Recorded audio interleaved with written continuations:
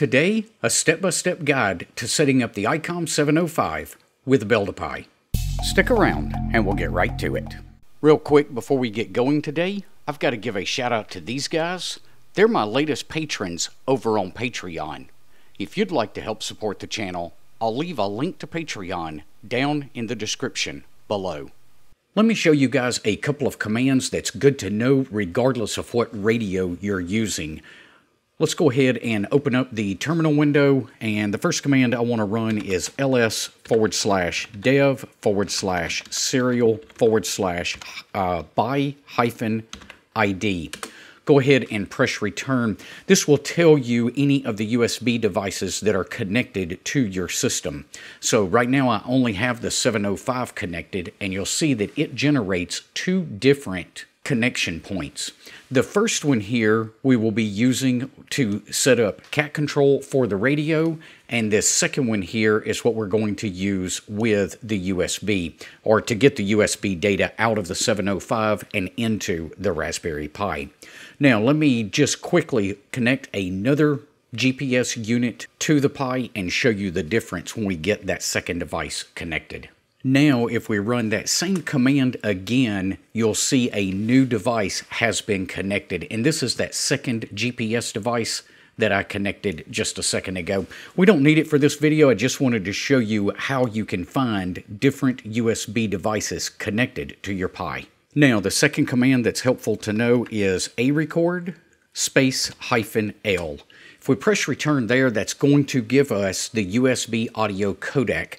That's the sound card that's built into the 705. And the information we're specifically looking for here is to know that it's on card 3 and device 0. You'll see how that information comes into play a little bit later, but just two commands that you really need to know when you start setting up a Raspberry Pi or any Linux system.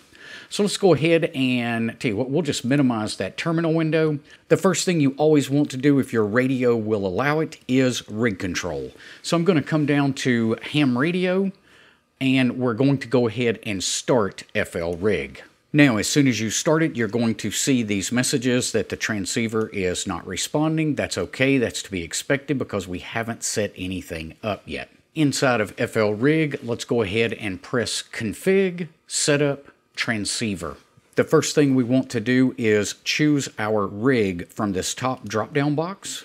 And the next thing we want to do is choose this port right here. So when I open this up, you'll see right here we've got those same two listings that we saw in the terminal a while ago. If I slide just a little bit to the right, you'll see the IF00 and IF02. 00, remember, is the one we want to use for cat control. So I'm going to go ahead and highlight it. I'm going to leave everything else at default.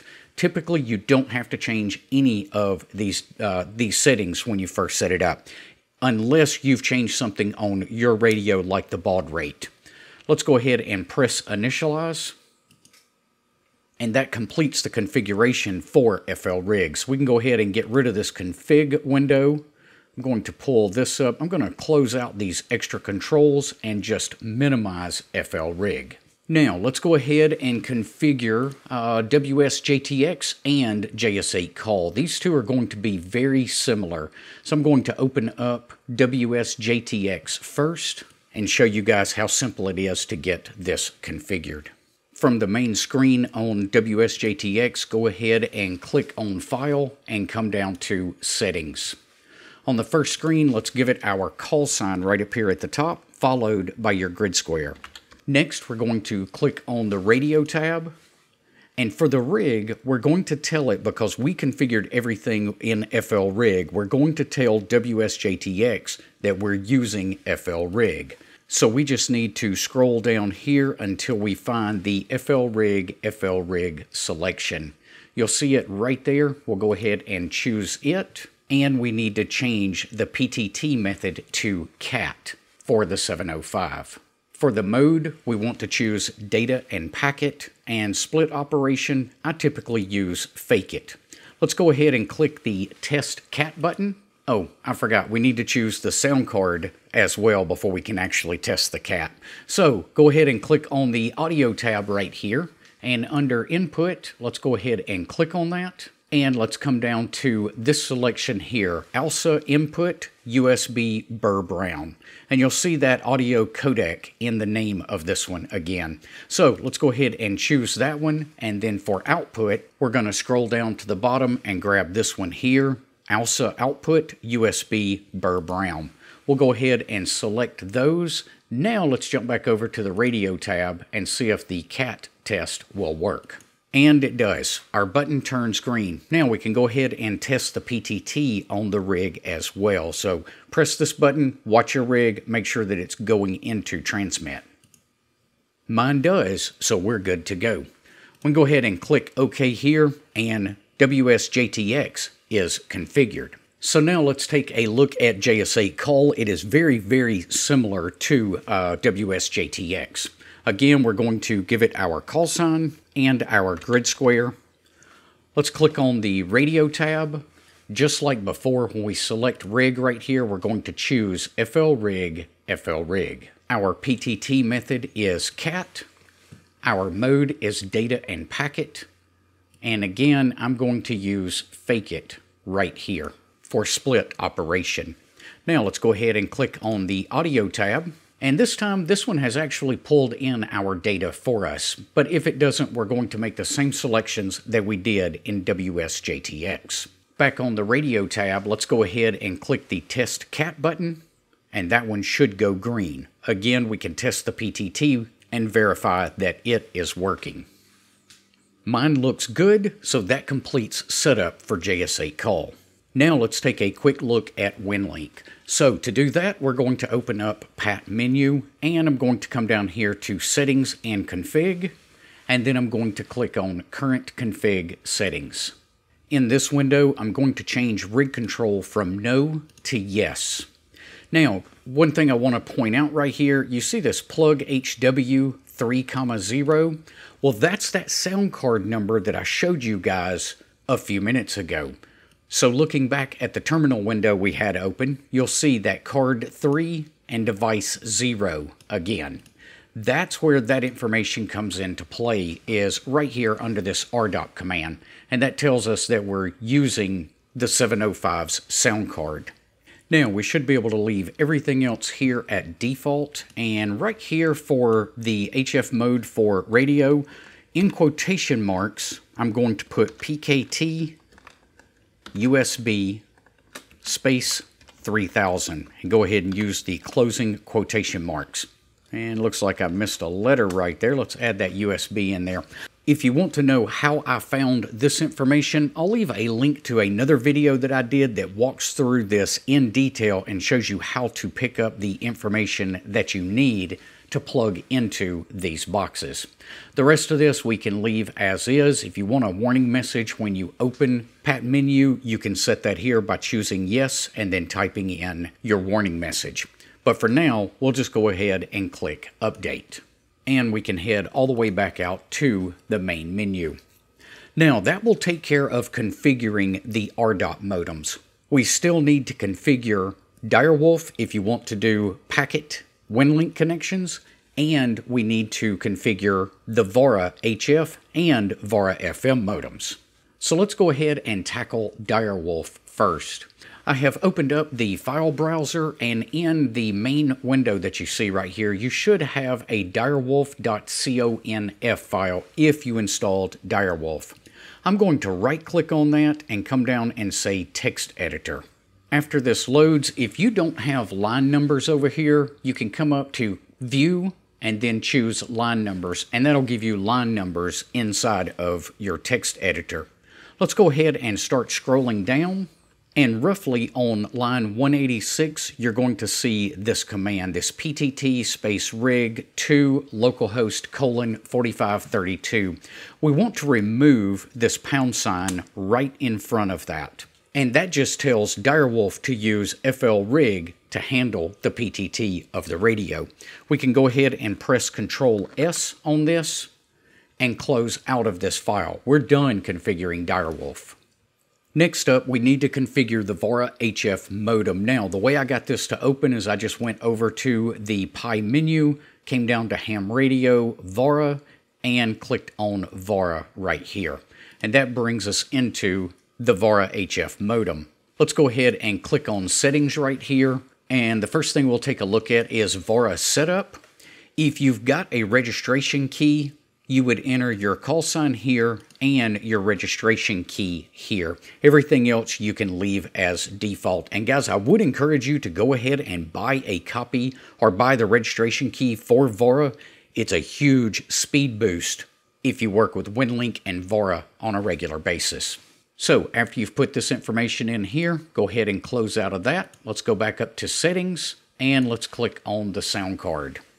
Now we need to set both our input and output device. So we'll go ahead and click the drop down for the input and let's select USB audio codec.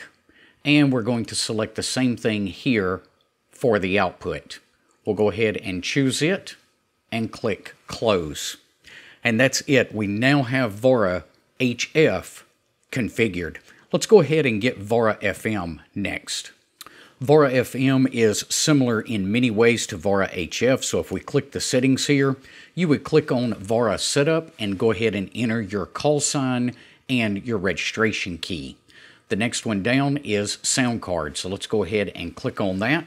Again, just like before, we're going to choose the USB audio codec. Once we've got that chosen, we can click close right here. There is one more setting in VARA FM, so let's go ahead and click on that and choose PTT.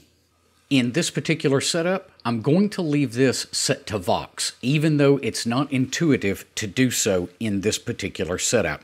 But let's leave this set to Vox. The reason is Pat is going to handle the PTT for us, and the VARA modem doesn't have to do it. So we'll leave that set at Vox, and let's go ahead and click Close. And that should take care of our setup for VARA FM. So I'm going to close out of that, and we'll run a quick test here with Pat Menu.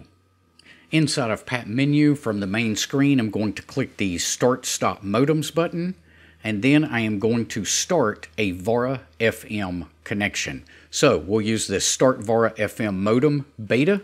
Go ahead and click on that, and wait for everything to start up.